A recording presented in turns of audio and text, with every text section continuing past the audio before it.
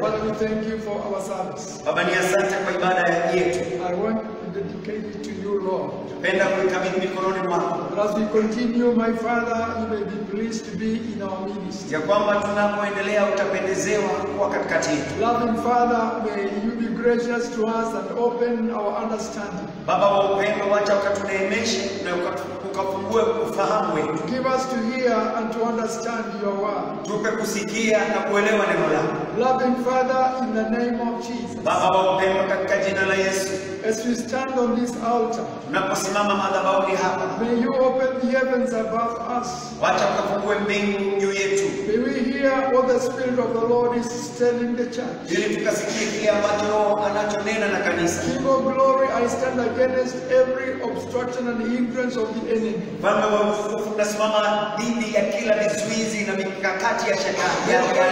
Whatever programs are there against the service will be cancelled by the blood of Jesus. Kila mikakati yoyote iliyopangwa kinyume na ibada ikakanushwa kwa jina la Yesu. Therefore, my Father, we release your anointing to break every yoke of the enemy. Kwa hivyo Baba, tunaachilia mafuta yako ikavunje kila nira ya adui. Bless as many, my Father, as I this morning. Wabariki wote walioko katika nyumba yako leo. Bless as many as you listen us online, King of glory. Bariki wote wanaotupata katika mtandao wa Mungu wa utukufu. Bless us, my Father, even as we minister. Bariki tunapohudumu vile vile. And above everything else, may you glorify the name of your dear Son, the Lord Jesus. Na zaidi ya vyote, wacha ukalitukuze jina la mwanao mpendwa Yesu Kristo. That is our prayer, that is our desire. Hilo ndilo ombi na tamanio letu. That it may be known that Jesus has risen from the dead. Wacha ikajulikane ya kwamba Yesu ameshafufuka toka mautini. That today he is alive. Ya kwamba leo yuko hai. He has not changed. Hajabadilika. He is the same. Yeye ni yule yule. Yesterday, today and forever. Jana, leo na hata milele. What he did, he will do. Alichotenda atatenda. Because he is the same. Maana ni yule yule. Jesus, we honor, we magnify your holy name. Yesu, tunakuheshimu na tunalitukuza jina lako. In the holy name of your Son, the Lord Jesus. Kwa jina takatifu la mwanao Yesu Kristo, We pray and believe. tunaomba na kuamini. Can we all say amen? Sote tuseme amina.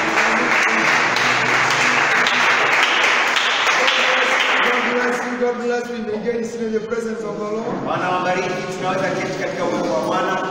The ones following us, God bless you as well. Wale wanaofuatilia kwa mtandao, wabariki vilevile. Once more, welcome to our Bible study. Mara tena tunakukaribisha katika ibada yetu ya mafundisho ya Biblia. And I trust that the Lord will continue ministering to us.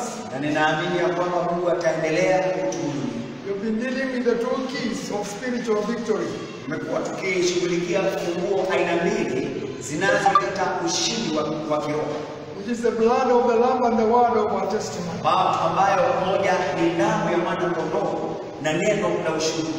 Last Wednesday we were dealing with the word of our confession, our testimony. Jumatano iliyopita tulikuwa tunashughulikia juu ya neno la ushuhuda wetu. And I'm still adding to that. Na vile vile ninaongezea hapo. There is the insight of the word of God which we need to understand. Kuna ule undani wa neno la Mungu ambao tunahitajika kuelewa. Because we have been saved. Kwa maana tumeshaokolewa. And because we are on our journey to heaven. Kwa sababu tuko katika safari ya mbinguni. There are important things and issues we must understand. Kuna mambo kadha wa kadha ya muhimu ambayo lazima tuyaelewe. There are some conditions we should meet if we are going to be successful in applying the two keys to our spiritual victory. Kuna masharti fulani tunahitaji kuelewa ili tuweze kufanikiwa kutumia hizo funguo mbili katika maisha yetu ili tuweze kupokea ushindi. One, we must be knowledgeable on what God expects from us through His word. Jambo la kwanza, lazima tuwe na ufahamu kwa kile Mungu anatarajia kutoka kwetu kupitia kwa neno lake. Because through ignorance we may not succeed. Maana kwa kukosa ufahamu tunaweza kukosa kufanikiwa. So we must be knowledgeable. Kwa hivyo tunapaswa kufahamu. We must also be conversant with the principles that should be applied for a successful warfare. Tunapaswa vile vile kuelewa kanuni ambazo zinapaswa kutumika ili tukaweze kushinda vita. The kingdom of God is a kingdom of principles. Ufalme wa Mungu ni ufalme wa kanuni. We must be able to be conversant with the principles which we must use. Na ni sharti tuwe tumefahamikiwa na kanuni ambazo tunapaswa kutumia. The principles we must apply. Zile kanuni ambazo tunapaswa kutumia. That we may be successful in this warfare. Ili tuweze kustawi ama kufanikiwa katika vita hii. We must also know the technicalities that could be involved during the warfare. Tunapaswa kujua vile vile sura ama maumbile ama undani wa vita. If we are going to succeed, kama tutafanikiwa. Finally, we must also know how our spiritual stand as the warfare goes on. We must know our spiritual stand as we continue in the warfare. Na mwisho tunapaswa kuelewa vizuri msimamo wetu wa kiroho tunapoendelea na vita. And when we have that one in mind, tukiwa na hayo katika mawazo yetu, you'll be able to apply the principles we are learning. Tutakuwa tunaweza kuzitumia zile kanuni ambazo tunajifunza. And we shall continue living victoriously in our Christian walk. Na tutaendelea kuishi maisha ya ushindi katika safari ya wokovu. Today I want to deal with our two natures. Leo ningependa tukaone juu ya asili zetu mbili. The very important part of it. Ni sehemu ya muhimu sana. Because many times Christians suffer. Maana mara nyingi Wakristo huteseka from what sometimes seems to be our dual personality within. Kutokana na kile ambacho kinaonekana kuwa utu aina mbili ndani yetu. It appears we are two people in one. Inakaa kana kwamba ni watu wawili ndani ya Mungu. And that gives Christians most problems. Na hii ndio shida ya Wakristo wengi. Because you find at one time we display in our lives the lovely qualities of Christ's life. Kwa maana unapata kwamba mara nyingine tunaonyesha zile yale maadili ya upendo ya Kristo katika maisha yetu. In other words, we portray Christ very well. Kwa maneno mengine tunamdhihirisha Kristo vizuri. We are joyful, we are peaceful. Tunafurahia, tuna amani. We are kind, we are gracious. Tuna huruma, tuna neema. And we feel good. Na tunasikia vizuri. But at other times, lakini mara nyingine, to our dismay, we may be sharp-spoken.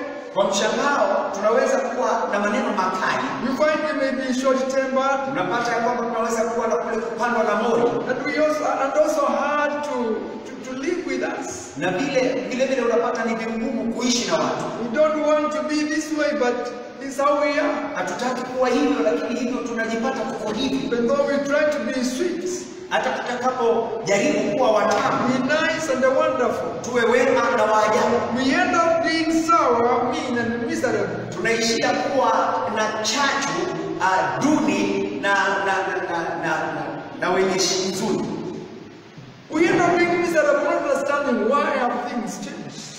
Tunaishia kuwa na huzuni na tunashangaa ni kwa nini mambo yamebadilika. It seems we are being pulled in two different directions at once. Ni kana kwamba tunavutwa baina ya pande mbili. So we feel as if there is a great warfare being waged within us. Kwa hivyo tunahisi ni kana kwamba kuna vita kuu ambavyo vinapiganwa ndani yetu. And it appears we are always on the losing side. Na inakaa kana kwamba kila wakati sisi ndio tunaopoteza. So it's important for us to understand what we mean by these two natures. Kwa hivyo ni jambo la busara sana kuelewa ni nini maana yake hizi aina mbili za asili. Because there is the old nature and there is the new nature. Kuna asili ya kale na asili mpya. And we should understand how they function and how they work in our lives. Na tunapaswa kuelewa zinafanya kazi namna gani na vile mambo gani zinazotekeleza katika maisha yetu. So the enemy may not have advantage over our Christian life. Ili adui asipate nafasi katika maisha ya Kristo. I'll read several scriptures. Tasoma maandiko mistari kadha wa kadha. And I believe the Lord will help us. Ninaamini kwamba Mungu Can atatusaidia. I begin with 1 Corinthians chapter 2 verse 14? Nianze na Wakorintho wa kwanza 2:14. But the nature of man receiveth not the things of the Spirit of God, for they are foolishness unto him. Neither can he know them, because they are spiritually discerned. Basi mwanadamu wa tabia ya asili hayapokei mambo ya Roho wa Mungu, maana kwake huyo ni upuzi, wala hawezi kuyafahamu, kwa kuwa yatambuliwa kwa jinsi ya roho. There is a nature of man. Kuna yule mtu wa tabia ya asili. The Bible is telling us the nature of man cannot receive the things of the Spirit of Biblia God. inatuambia kwamba mtu wa asili hawezi akapokea mambo ya rohoni. They are actually foolishness to him. Hakika ni upuzi kwake. Neither can he know them, Wala hayafahamu. because they can only be discerned through the Spirit of Kwa God. maana yanaweza tu yakatambuliwa kwa njia ya rohoni. So every unbeliever has one nature. Kwa hivyo kila asiyeamini ana asili aina moja. The nature inherited from Adam, the first man. Ile asili ambayo alirithi kutoka kwa Adamu, mwanadamu wa kwanza. Any person who has not accepted Jesus as his personal savior, Mtu yeyote ambaye hajamkubali Yesu kama mwokozi wa maisha yake, he has only one nature. ana asili moja tu. The nature he got from, or rather, the nature we got from our first parents. Ile asili ambayo tulipokea kutoka kwa wazazi wetu wa kwanza. In fact, the Bible describes and regenerates man as the man without the Spirit. Hakika Biblia inamtambua mtu huyo kama mtu asiye na roho. So this is man as he is by nature. Kwa hivyo huyu ni mwanadamu ama binadamu kama vile alivyo tu kwa njia ya kiasili. Because he's not a part of Christ. He's outside Christ. Kwa maana yeye si sehemu ya Kristo, maana hayuko ndani ya Kristo. So every unbeliever is operating with one nature. Kwa hivyo kila asiyeamini anafanya kazi kwa asili moja. Now in 2 Corinthians 5:17, Katika Wakorintho wa pili 5:17, the Bible says, therefore, if any man be in Christ, is a new creature. All things are passed away, behold, all things are become new. linasema hata imekuwa mtu akiwa ndani ya Kristo amekuwa kiumbe kipya, ya kale yamepita, tazama yamekuwa mapya. When an unbeliever believes and is born again, Wakati mtu asiyeamini anaamini na anazaliwa mara ya pili, or when a sinner accepts Jesus as his personal savior, ama kipindi ambapo mwenye dhambi anamkubali Yesu kama mwokozi wa maisha yake, he receives a complete new nature. mara moja anapokea uasili mpya. Praise the Lord. Amen. When somebody hears about Christ Mtu anaposikia kuhusu Yesu and receives Jesus as his own personal savior, na anampokea Yesu kama mwokozi wa maisha yake, he receives a new nature anapokea asili mpya which he was not born with. ambayo hakuzaliwa nayo. He receives this nature because he has now been born by Christ. Anapokea hiyo asili mpya kwa maana ameshazaliwa sasa na Kristo. Initially he had the nature of the first man, Adam. Hapo awali alikuwa na asili ya mwanadamu wa Yeah, kwanza, the nature which he was born with. ile asili ambayo alizaliwa nayo, The old nature. asili ya And kale. here he receives Jesus Christ. Na hapa anapokea Yesu Kristo, Now, then he receives another new nature. anapokea asili mpya. Amen. Amina.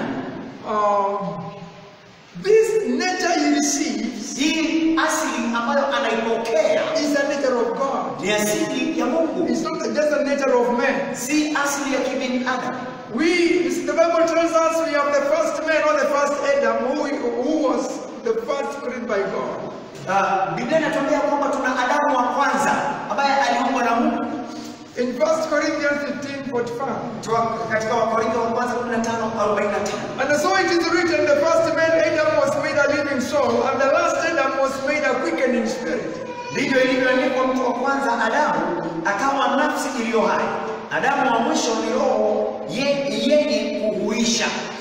So there is the first Adam, there is the last Adam. Kwa hivyo kuna Adamu wa kwanza na kuna Adamu wa mwisho. Immediately you accept Jesus, you are given a new nature. Mara moja unapopokea Yesu Kristo unapatiwa asili mpya. The Bible says you are a new creature. Biblia inasema kwamba wewe ni kiumbe kipya. So you are given another nature. Kwa hivyo unapewa asili mpya. So a child of God has got two natures. Kwa hivyo watoto wa Mungu wana asili mbili. We have the nature that you received when you were born by Adam, the first Adam. Tuna asili ya kwanza ambayo tulipokea kutoka kwa Adamu, mzazi wetu wa kwanza. Then here is the last Adam, who is Christ. Na hapa kuna Adamu wa mwisho ambaye ni Kristo. When you are born again, ulipozaliwa mara ya pili, He gives you His nature. anakupa asili yake. So you find you have got two natures in you. Na kwa hivyo unapata una asili mara mbili ndani yako. This is where the dual personality is coming in. Na hapa ndipo asili aina mbili ama utu mara mbili unaingia. So we need to understand how to balance, how to stay with these two natures. Na kwa hivyo tunapaswa kuelewa jinsi ya kusawazisha hizi asili aina mbili. Because they are quite opposite to each other. Kwa maana zote mbili ni badala. One is woolly bad. One is woolly bad. Moja asili moja ni mbovu kabisa. And another one is woolly good. Na ile nyingine ni nzuri mno. But they are in one person. Lakini zote mbili zi ndani ya mtu mmoja. So we need to know how to live. Na kwa hivyo tunapaswa kuelewa jinsi ya kuishi katika hizi asili mbili. You see, there is where the dual personality comes now in. Na hapa ndipo mtu ana aina mbili unaingia. An unborn man and unregenerated man has one nature. Mtu ambaye hajazaliwa mara ya pili ana asili moja. But if you are born again, you have got two natures. Lakini ikiwa umezaliwa mara ya pili, basi una asili mbili. You have the nature of the first Adam. Uko na asili ya Adamu wa kwanza. And you have the nature of the last Adam. Na uko na asili ya Adamu wa mwisho. Who is Jesus Christ. Ambaye ni Yesu Kristo. And so now how to live with these two natures? Na sasa jinsi ya kuishi na asili hizi mbili. Let's see where the enemy, the devil, takes advantage. Wacha tuone mahali ambapo adui huchukua nafasi. And we also know who is our greatest enemy. Ili tuelewe ni nani aliye adui wetu. In Romans 8:13, Warumi 8:13. For if we live after the flesh, ye shall die. But if ye through the Spirit do mortify the deeds of the body, ye shall live. Kwa maana kama tukiishi kwa kufuata mambo ya mwili, mwataka kufa. Bali kama mkiafisha matendo ya mwili, kwa roho mtaishi. If you live out the flesh, you will die. Utakapoishi katika mwili utakufa. If by the Spirit you kill, you bring to death the deeds of the body, ye shall live. Iwapo mtayafisha, mtayafanya yafe mambo ya mwilini, basi mtaishi. In fact, without knowing about these two natures, hakika pasipo kuelewa vizuri juu ya asili hizi mbili, many of us keep playing on the devil and his demons when things happen. Wengi wetu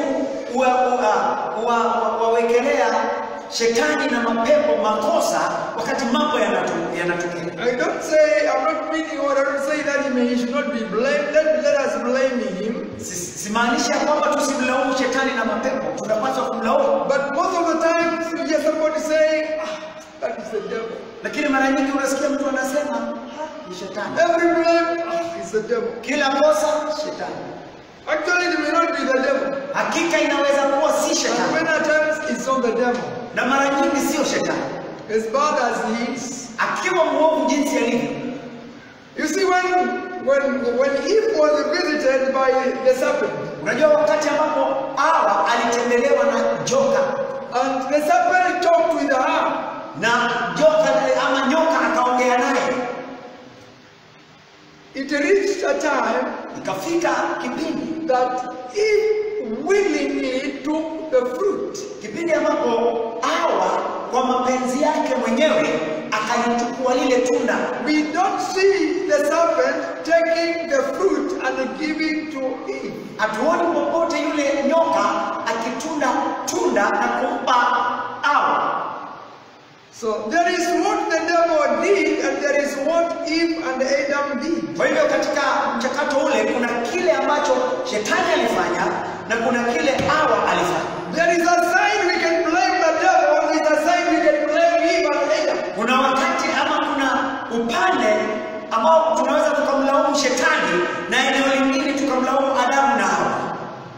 Praise the Lord. Bwana asifiwe. So anything coming to your life, kwa hivyo kila jambo lolote ambalo linakuja katika maisha yako, anything you allow which is not righteous, jambo lolote ambalo unaliruhusu ndani yako ambalo si haki, in the same manner, kwa njia hiyo, what happened in the Garden of Eden? kwa njia hiyo ambayo ilitendeka pale shambani Edeni, there is a part we can blame the devil and there is a part we can blame you. Kuna sehemu tutamlaumu shetani na kuna sehemu tutakulaumu so wewe. When we know our part, kwa hivyo tunapojua sehemu yetu and we deal with our part, na tushughulikie sehemu yetu, then we can lay the blame to the devil. Basi tunaweza tukamlaumu shetani. Hey, praise the Lord. Amina. There's a scripture in Ephesians chapter 4 verse 27. Kuna maandiko katika Waefeso 4:27. Neither give place to the devil. Wala msimpe ibilisi nafasi. It's a very short scripture. Ni maandiko ama ni mstari mfupi mno. It says, neither give place to the devil. Wa mstari unasema wala msimpe ibilisi nafasi. And when we talk of giving the devil a place, na tunaponena juu ya kumpa ibilisi nafasi, we are not talking of the devil coming and taking the place forcefully.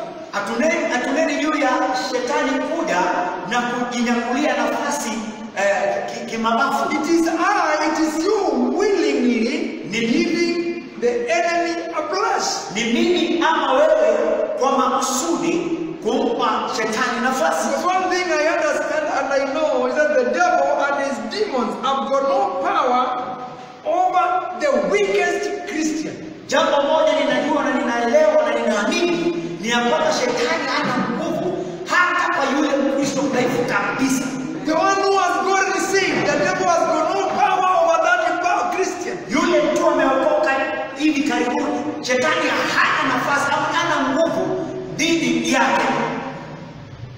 Another preacher said, when the devil finds the weakest Christian kneeling down, he trembles. Mhubiri mwingine akasema ya kwamba shetani anapompata yule Mkristo mdhaifu kabisa akiwa magotini anatetemeka.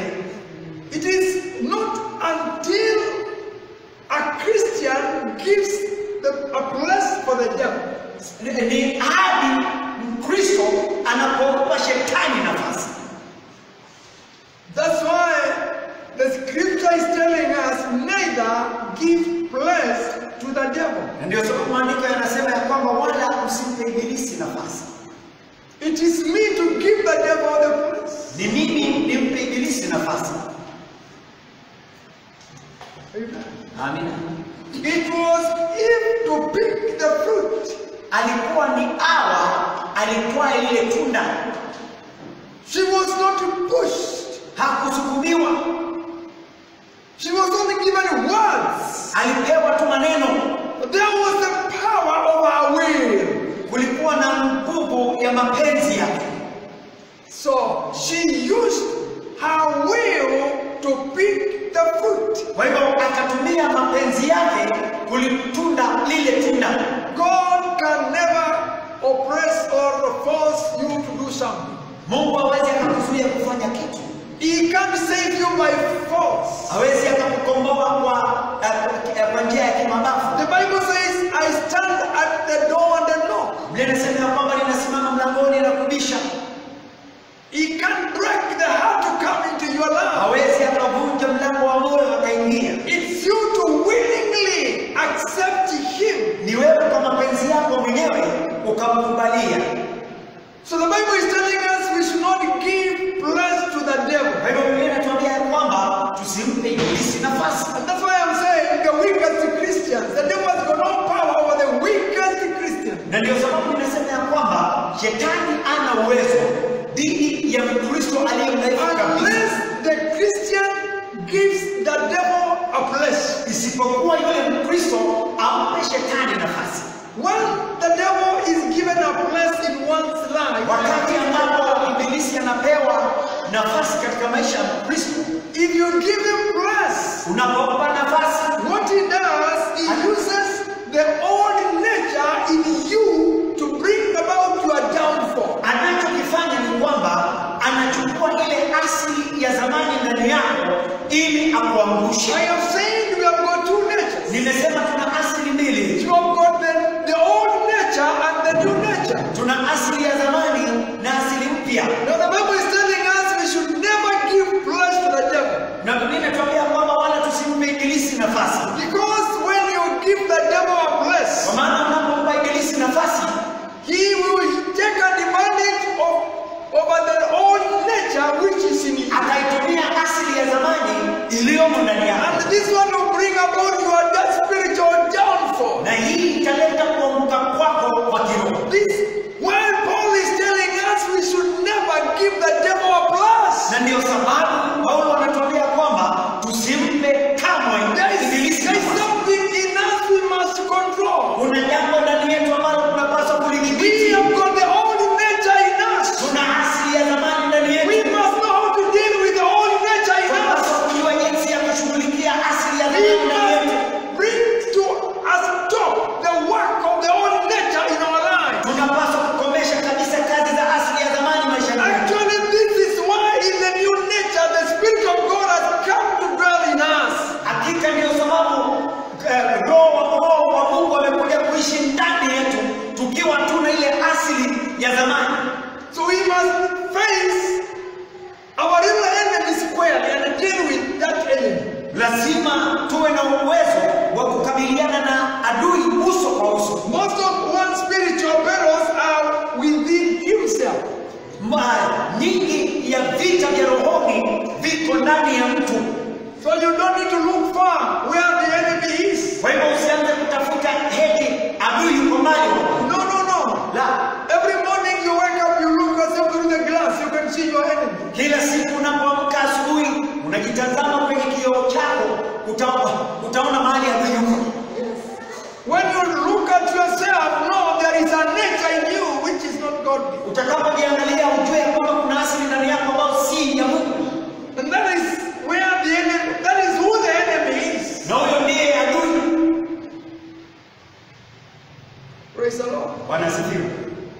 I don't know if there is any one of you who was forced by the devil to sin. Sijui kama kuna mmoja wenu ambaye alilazimishwa na shetani kufanya dhambi. When you stole that money, Ulipoiba hizo pesa, who forced you to steal the money? nani alikulazimisha kuiba? Who forced you to stretch your hand? Nani alikulazimisha ukanyosha mkono? When somebody quarreled you, Mtu alipokukasirisha, alipokupigia kelele, who forced you to open your mouth and also curse that person? nani alikulazimisha ukafungua kinywa pia wewe ukamtusi? And everything happening, it's the devil. Na kila kitu kikitokea, shetani. Why did you fight her? Kwa nini ulimpiga vita? Oh, the devil is so bad. So you find you can't blame yourself. You are blaming the devil. I mean, if the devil would stand, he would tell you surely you are lying because you know what you did. Shetani akisimama atakwambia unadanganya, maana unajua vile ulifanya. You failed to control the old nature which is in you. You gave the devil a place, and then he came in and used that nature. Ulishindwa kudhibiti hali ya asili ya zamani iliyo ndani yako. Yes. Kumpa shetani nafasi na akitumia asili yako. My friends, Rafiki zangu, when you got saved, you were not given another physical body. haukupewa mwili mwingine. You still have the body you had. Unabeba mwili ule ule. You still have the feelings you had. Una hisia zile ulizokuwa nazo. Nothing changed as far as your body is concerned and your feelings. Hamna kitu kilichobadilika kuhusiana na hisia. Praise the Lord. Bwana asifiwe. Can we look shortly on this old nature? Tuangalie kwa ufupi hii asili ya zamani. Every child born by human generation has the old nature. Kila mtoto anayezaliwa katika vizazi vya kibinadamu ana asili ya zamani. No parent teaches any child to cry when she needs something. Hakuna mzazi anayefundisha mtoto kulia anapokuwa na hitaji. But she will react to things. Lakini atafanya kitu kuhusiana na mama. She can even bite the breast of the mother. Anaweza akaling'ata titi la mama yake.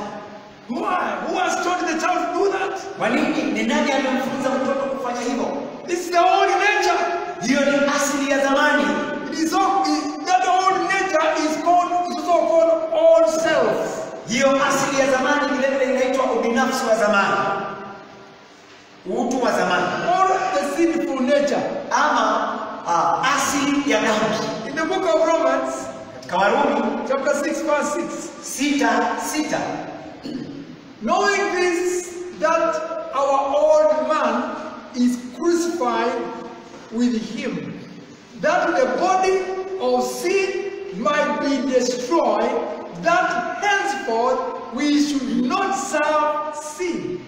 Kijua neno hili ya kuwa utu wetu wa kale ulisulubishwa pamoja naye, ili mwili wa dhambi ubatilike, tusitumikie dhambi tena. Anything which is on the cross is on the process of dying.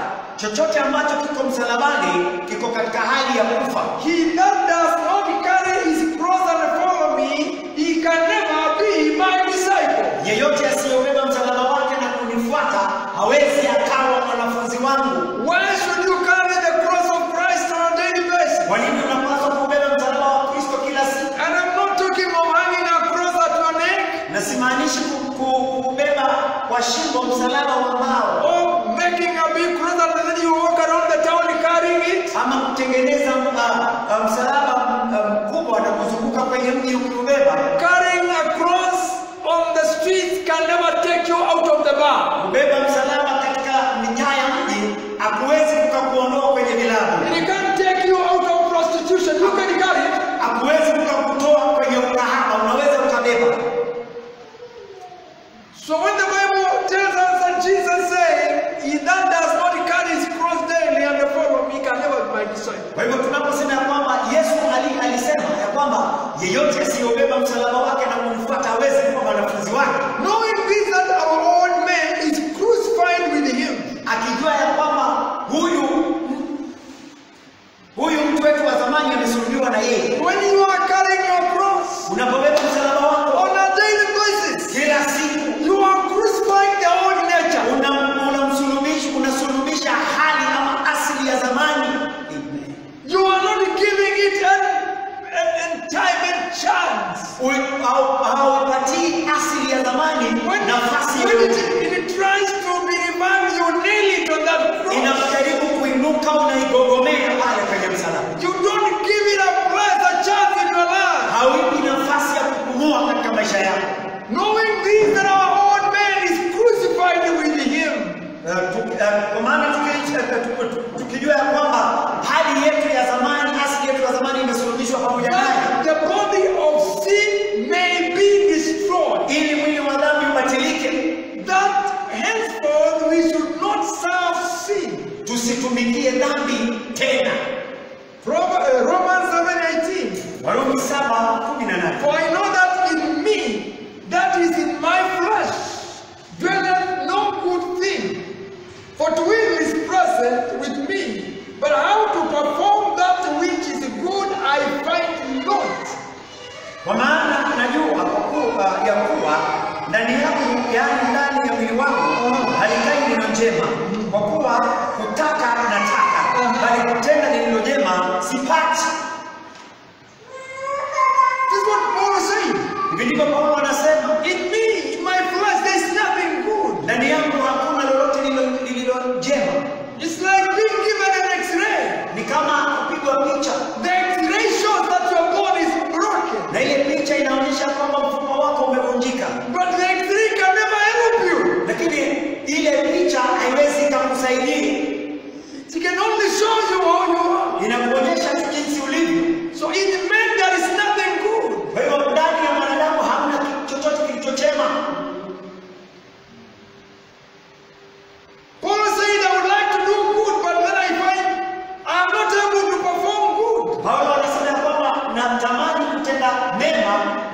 sina uwezo. There's another power in me. Kuna Mungu nyingine ndani yangu. That is causing me to do that which I don't want to do. Ambayo inanifanya nifanye kile sitaki. That is the old nature. Hiyo ni asili ya zamani. Praise the Lord. Amina. It is only suppressed, brought down when we receive the new nature. Hiyo asili ya zamani inafinyiliwa na kuletwa chini tunapopokea asili ya mpya. We daily control it. Na tunaidhibiti kila siku. By walking by the Spirit of the Lord. Kwa kutembea katika Roho wa Mungu. That's why we say, ndio sababu tukasema, it's one thing to enter into a victorious Christian life. Ni jambo moja kuingia katika maisha ya ushindi ya Kikristo. And it's another thing to maintain that victory. Lakini ni jambo lingine tofauti kudumisha huo ushindi. So Paul is saying, for I know that in me, that is in my flesh, dwelleth no good thing. Kwa hivyo Paulo anasema kwamba ninajua ndani yangu alikai neno jema lolote lile. And when he would like to do good, he finds something is hindering him. Na wakati anapenda kufanya vyema, anakuta kuna kitu kinamzuia. Something is telling him you can't do it. Kuna kitu kinamwambia kwamba hawezi. In fact, he finished by saying Romans 7 verse 24. Alimalizia kwa kusema katika Warumi 7:24. O wretched man that I am, who shall deliver me from the body of this death? Kwa maana twajua ya kuwa torati asili. We are reading Romans 7:24. 24. Ole wangu maskini mimi.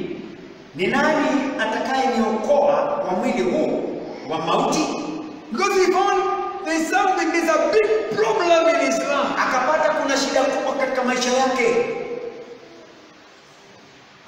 Romans 8:8 says like this. Warumi 8:8 inasema, so then they that are in the flesh cannot please God. Wale wafuatao mwili hawawezi kumpendeza Mungu. The ones who have been controlled by the old nature can never please God. Wale wanaodhibitiwa na asili ya zamani hawawezi kumpendeza Mungu. When we are talking of the flesh, we are talking of the old nature. Tunapoongea juu ya mwili, tunaongea juu ya asili ya zamani. Colossians 3:9. Wakolosai 3:9. Lie not one to another, seeing that ye have put off the old man with his deeds. Msiambiane uongo, kwa kuwa mmevua kabisa utu wa kale pamoja na matendo yake. The old man, saying ye have put off the old man. Mmevua utu wa kale with the deeds of him, pamoja na matendo yake. So don't lie one to another. Kwa hivyo msisemezane uongo, msidanganyane. So when you are lying to somebody, it means you are still being controlled by that old. Kwa hivyo unapomdanganya mtu mwingine, inamaanisha kwamba unadhibitiwa na hiyo hali ya kale ama huo hiyo asili ya zamani. It is still controlling you. Utu wa kale ungali unakudhibiti. Now Romans 5:12. Warumi 5:12. We are trying to see this nature, the old nature. Tunajaribu kupiga darubini hii asili ya zamani. Romans 5:12. Warumi 5:12. Wherefore, as by one man sin entered into the world, and death by sin, and so death passed upon all men, for that all have sinned. Kwa hiyo kama kwa mtu mmoja dhambi iliingia ulimwenguni, na kwa dhambi hiyo mauti, na hiyo mauti ikawafikia watu wote kwa sababu wote walifanya dhambi. Wherefore, as by one man sin entered into the world, na kama kwa mtu mmoja dhambi iliingia ulimwenguni, one man brought sin, mtu mmoja akaleta dhambi. On the other side, one man brought righteousness, na kwa upande mwingine mtu mmoja akaleta haki. The first Adam and the last Adam. Adamu wa kwanza na Adamu wa mwisho. We have Jesus Christ. Unaye Yesu Kristo. He brought righteousness. Alileta haki. In other words, he came to make us right with God. Kwa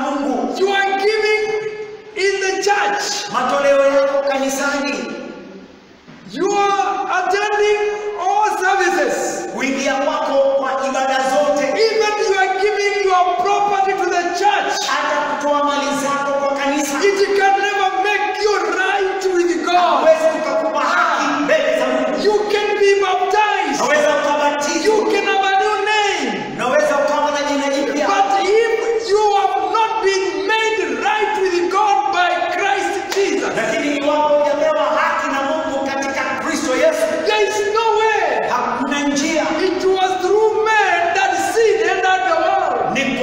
Ni kwa mtu mmoja aliyetenda dhambi ikaingia ulimwengu. That's why we have this nature. The old nature is in us. Na ndio sababu tuna asili ya zamani iliyomo ndani yetu. It came from our first father. Ilikuja kutokana na baba yetu wa kwanza. And that's why we have it. Na ndio sababu tunayo. So it is through one man that sin entered the world. Ni kwa mtu mmoja dhambi ikaingia ulimwenguni. It is only through one man that righteousness can enter into the world. Ni kwa mtu mmoja pekee ambapo haki inaweza ikaingia katika ulimwengu. That is why Jesus came. Na hiyo ndio sababu Yesu akaja. That he may restore man. Ili akamrejeshe mwanadamu to his original purpose. katika hali yake na kusudi ya kwanza. To have fellowship with God. Ili uwe na ushirika na Mungu. So there is nothing else that can make one to be right with God. Wewe hakuna jambo lingine, hakuna njia nyingine ambapo mwanadamu anaweza kuwa haki. You can join the best church in the world. Unaweza kujiunga na kanisa lililo nzuri. But it can't make you right with God. Lakini halitakupa haki mbele za Mungu. You must come in contact with a man called Jesus. Lazima ukabiliane na mtu anaitwa Yesu. Who will give you the new nature? Atakayekupa asili mpya. The new nature will give you victory over the old nature. Asili iliyo mpya itakupa ushindi dhidi ya asili ya zamani. Hallelujah. Hallelujah. Let's understand this. Wacha tuelewe hivi. Sin entered through one man. Dhambi iliingia ulimwenguni kupitia mtu mmoja tu. The first enter. Adamu. Righteousness entered the world through one man. Haki ikaingia ulimwenguni kupitia mtu mmoja. And that is the last thing of that Jew. Huyo ndiye Adamu wa mwisho. Hallelujah. Now, Sasa when Adam sinned, he became spiritually dead before God. Adamu alipotenda dhambi alikufa kiroho mbele za Mungu. He became under the bondage of the devil. Akaingia chini ya utumwa wa shetani.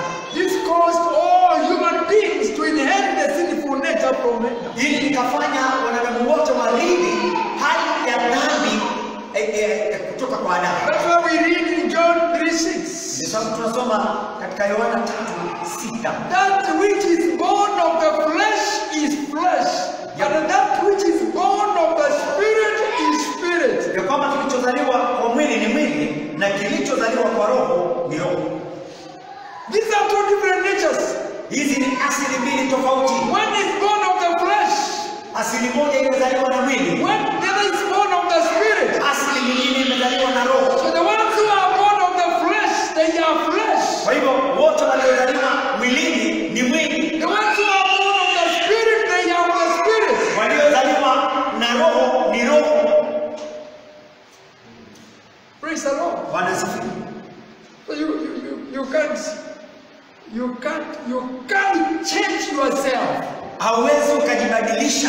Oh, glory to God. Utukufu kwa Mungu. My friend, you can't run away from the old nature. It is in you. Rafiki yangu, huwezi ukaiondokea asili yako ya zamani, imo ndani yako. If you are born of the flesh, you have the flesh is in you. Iwapo umezaliwa katika mwili, una mwili. Mwili uko ndani yako. If you are born of the spirit, then the spirit of God is in you. Iwapo umezaliwa katika roho, basi roho wa Mungu yu ndani yako. That's why David said in Psalm 51:5. Ndio sababu Daudi akasema katika Zaburi ya 51:5. Behold, I was shapen in iniquity, and in sin did my mother conceive me.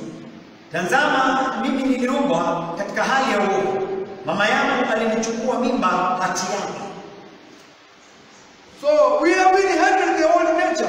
Tumerithi asili ya zamani through Adam. Kupitia kwa Adamu.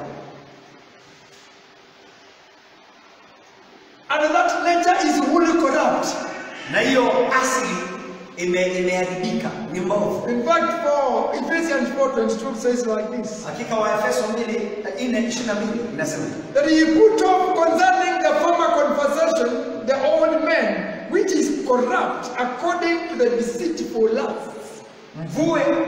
Mvue habari ya mwenendo wa kwanza, utu wa zamani unaoharibika kwa kuzifuata tamaa zenye kudanganya. That ye put off concerning the former conversation. Mvue habari ya mwenendo wa kwanza. It does not say that Jesus will come and put it off for you. Haisemi ya kwamba Yesu atakuja akuvue. That is your part. That is your responsibility. You put off. Hiyo ni sehemu yako, ni jukumu lako uvue. If you don't put it off, iwapo hautavua, it will still continue controlling you. Itaendelea kukudhibiti. We should understand this old nature is unchangeable. Tunapaswa kuelewa ya kwamba hii hali ya zamani haibadiliki. You can't even improve it. Hata uweze ukaifanya iwe bora. Yes. Ndio. You can give it sacrament, but it can't change. Unaweza ukaipa mkate, lakini haiwezi kubadilika. You can take it to the church. Unaweza ukaipeleka kanisani. This old nature is unchangeable. Hii hali ya zamani haiwezi kubadilika. It is.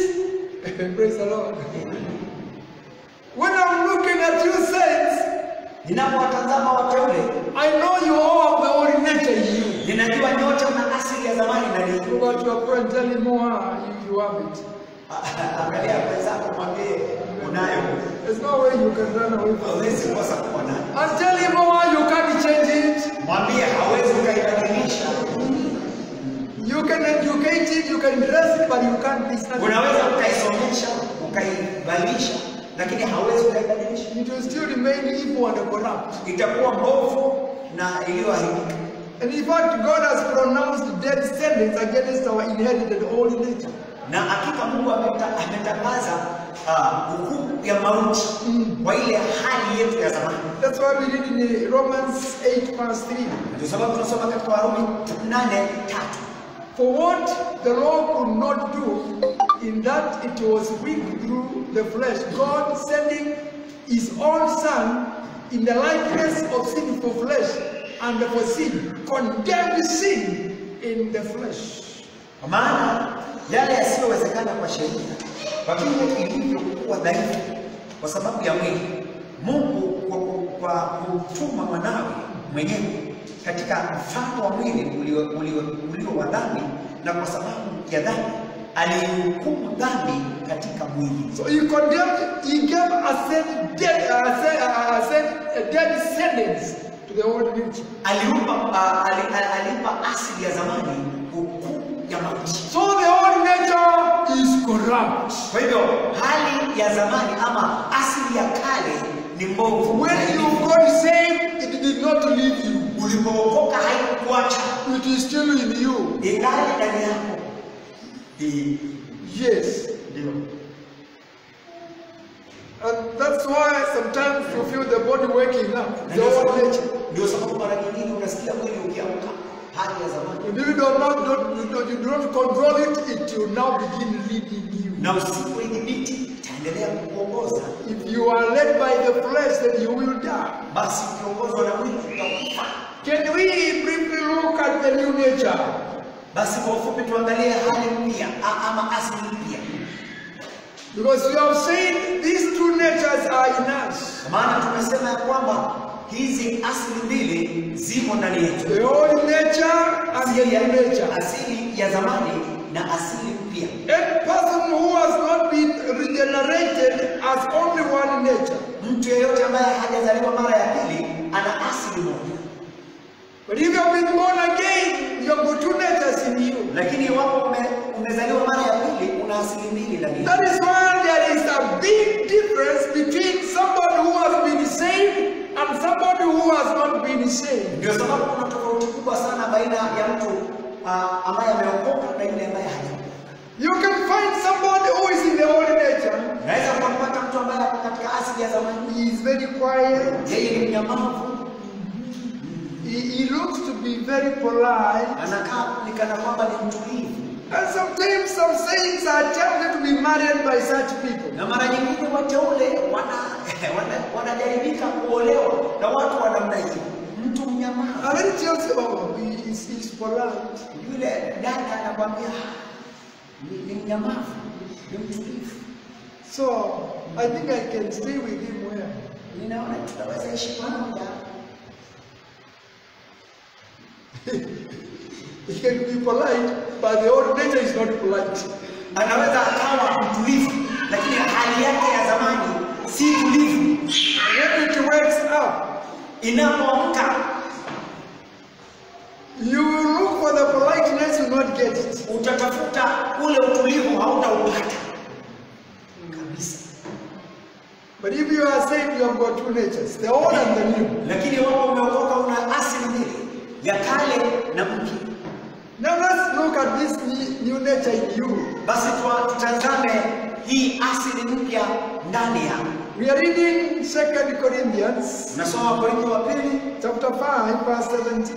5:17. Therefore, if any man be in Christ, he is a new creature. All things are passed away. Behold, all things are become new.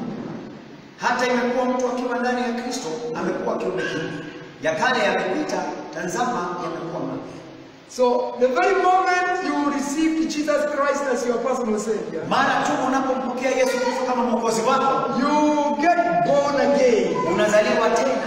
And you receive a new nature. That very moment you receive that new nature. Na mara hiyo tu unapokea asili mpya. It is not the old nature improved. Sio ile asili ya zamani ambayo imefanywa kuwa bora. It is not the old nature patched up.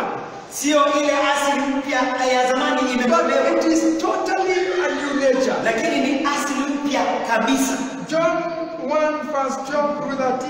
Yohana 1:12 hadi 15. But as many as received him, to them gave he power to become the sons of God, even to them that believe on his name, which were born not of blood, nor of the will of the flesh, nor of the will of man, but of God. Bali wote waliompokea aliwapa uwezo wa kufanyika watoto wa Mungu, ndio wale waliaminio jina lake, waliozaliwa si kwa damu wala si kwa mapenzi ya mwili, wala si kwa mapenzi ya mtu, bali kwa Mungu. That is why Jesus was not born like the way we are born human beings. Na ndio sababu ya kwamba Yesu Kristo hakuzaliwa jinsi tunavyozaliwa. He was put in the womb of man.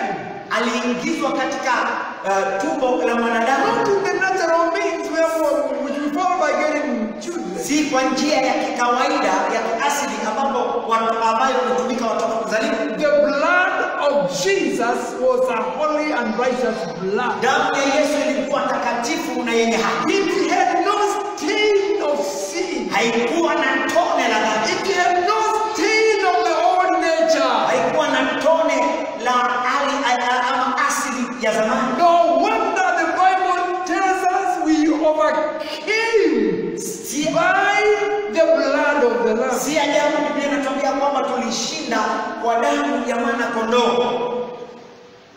Praise the Lord. Bwana asifiwe.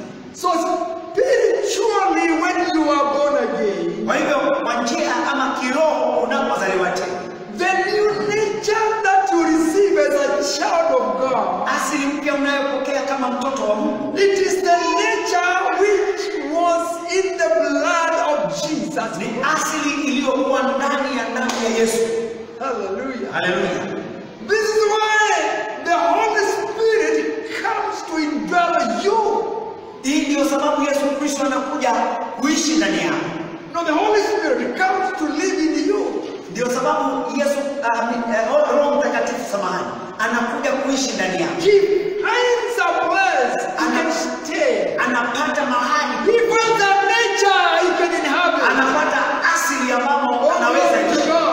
Tukufu kwa Mungu. We are very much and you are very much different from a person who was not been born again. Wewe ni tofauti kabisa na mtu ambaye hajaokoka. You are in a different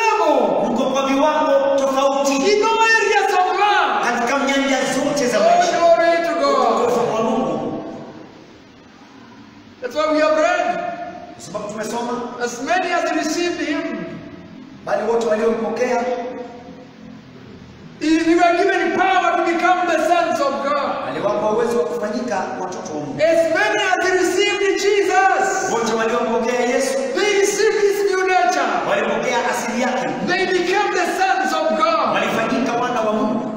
Even them that believe in his name, Hata wale waliaminio jina lake, they were not born of the blood of human beings. hawakuzaliwa kwa damu ya mwanadamu, They were not born through the will of the flesh, hawakuzaliwa kwa mapenzi ya kimwili nor the will of a man, ama mapenzi ya kimwili, but they were born through the will of God. lakini walizaliwa katika mapenzi ya Mungu. That's why, hallelujah, they are called the sons of God. Wanaitwa wana wa Mungu. Hallelujah. Amina. Praise the Lord. Amen. And that's why we have to reign. Na ndio sababu tunapaswa kutawala In every area of your life, katika nyanja zote za maisha. we have a command. We can command every other thing and it obeys. Tunaweza tukatawala na kuamrisha kila kitu na kikatii. We have the nature of God in Tuna us. asili ya Mungu ndani Who yetu. said that there be and there was? Aliyesema liwe na The likawa. Bible says that we shall have whatsoever we say. Ndio inasema ya kwamba tutapokea chochote tutakachoitisha. Within us is power. Ndani yetu una nguvu. As many as received him, Maana wote waliompokea they were given power. aliwapa uwezo. Amina. If the devil would stand here, he will tell you it is true. Shetani angesimama hapa angekuambia ni kweli. He will tell even to you people you don't know. Atakwambia hata nyinyi watu hamjui hawaelewi. If the devil, you say the devil does not speak the truth. When he lies, that is his truth. Na shetani unasema shetani aongei ukweli, anapodanganya huo ndio ukweli wake. If he stands here, Akisimama hapa he will tell you you are all defeated. atawaambia yote mmeshindwa. He will tell you you are all going to hell. Atawaambia yote mnaenda kuzimu. He speaks opposite of the kingdom of God. Yeye hunena kinyume na ufalme wa Mungu. So anything in the Bible, the devil turns it upside down. Kwa hivyo kila kitu katika Biblia shetani anabadilisha.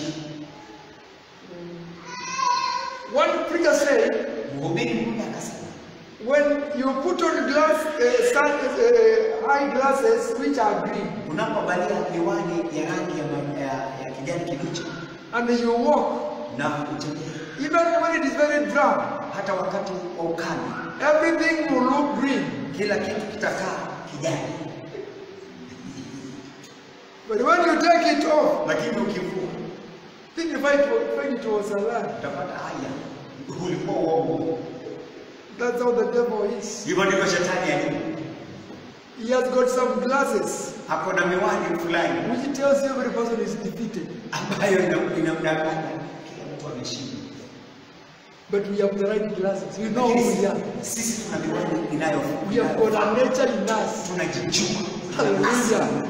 You have got a nature in you. Tuna asili fulani ndani yetu. Amen. Amina. That nature controls the old nature. Hiyo asili inadhibiti asili ya zamani. You have power. Power is power. You have power to live like a child of God. Una uwezo na nguvu. Nguvu ni nguvu ya kuishi. You can just live a defeated Christian when the power is in you. Hawezi ukaishi kama Mkristo aliyeshindwa ukiwa nazo nguvu. Oh yes. Ndio. Jesus rejoices when he finds his children walking and living victoriously. Yesu anafurahia anapopata watoto wake wanaishi maisha ya ushindi. They live like he lived. Wanaishi jinsi alivyoishi. Hallelujah. Hallelujah. You see, if you are a parent and you are here, when you see your child prospering, it delights you, it makes you happy. Wewe kama mzazi ukiona mtoto wako anafanikiwa unafurahia. You see her walking and she's walking like you. Unaona anatembea kama wewe. If you are bent one side up and she's walking like you. Kama upande mmoja umechechemea na unaona anaegemea upande mmoja. You see yourself in her. Unajiona ndani yako. So when you are living a Christian life, Jesus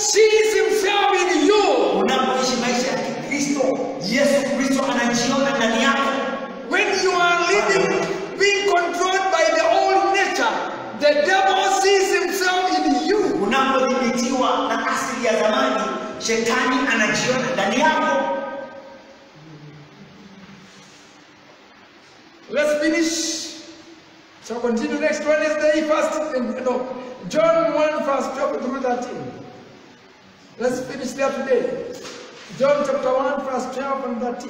Tutakamilishia hapo leo Yohana 1:12 na 13. Have we read that?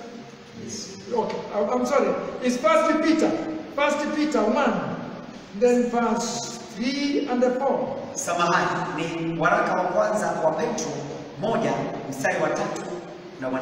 Blessed be the God and the Father of our Lord Jesus Christ, which according to his abundant mercy hath begotten us again into a lively hope by the resurrection of Jesus Christ from the dead, to an inheritance incorruptible and undefiled, and that fadeth not away, reserved in heaven for you. Ahimidiwe Mungu Baba wa Bwana wetu Yesu Kristo. Yes. Ambaye kwa rehema zake nyingi alituzaa mara ya pili ili tupate tumaini lenye uzima kwa kufufuka kwake Yesu Kristo katika wafu. Tupate na urithi usioharibika, usio na uchafu, usio nyauka, uliotunzwa mbinguni kwa ajili. So this new nature within us is the very life. Kwa hivyo hii asili mpya ndani yetu, the very life of the risen Lord who is upon the throne of God. Ni ule uzima wa Bwana aliyefufuka aketie kwenye kiti cha enzi cha Mungu. And that new nature is imparted in us by the Holy Spirit. Na hiyo asili mpya inapachikwa ndani yetu kwa Roho Mtakatifu. Glory to God. Tukufu kwa Mungu. It's great. Ni jambo For you to know you have another nature. unahitaji kujua kwamba una asili nyingine. Important also to know the old nature is still in you. Vizuri pia kuelewa kwamba asili ya zamani But it can never control you.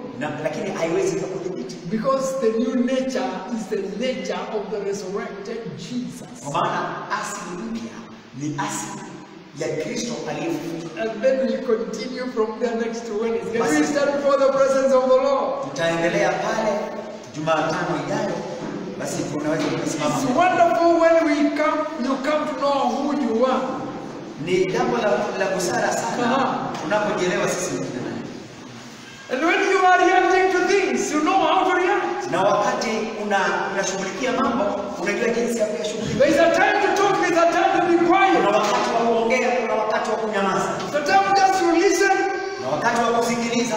And the old nature tells you speak, you tell it, I cannot speak. Na asili ya zamani inakwambia nenda, unaiambia siongee. You crucify it.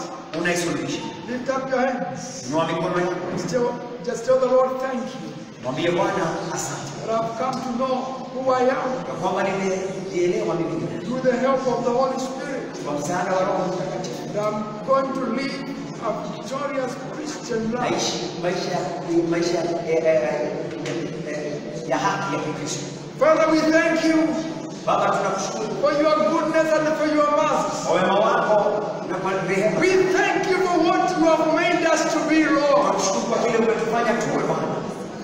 You have come to live in us, Lord. Umekuja kuwa pamoja nasi. You have given us that nature. Umetupa asili. The very nature of God. Asili ya Mungu. And that today we have power to live like the sons of God. Na leo tuna uwezo wa kuishi kama watoto wa Mungu. We thank you, Holy Father. Tunakushukuru Baba.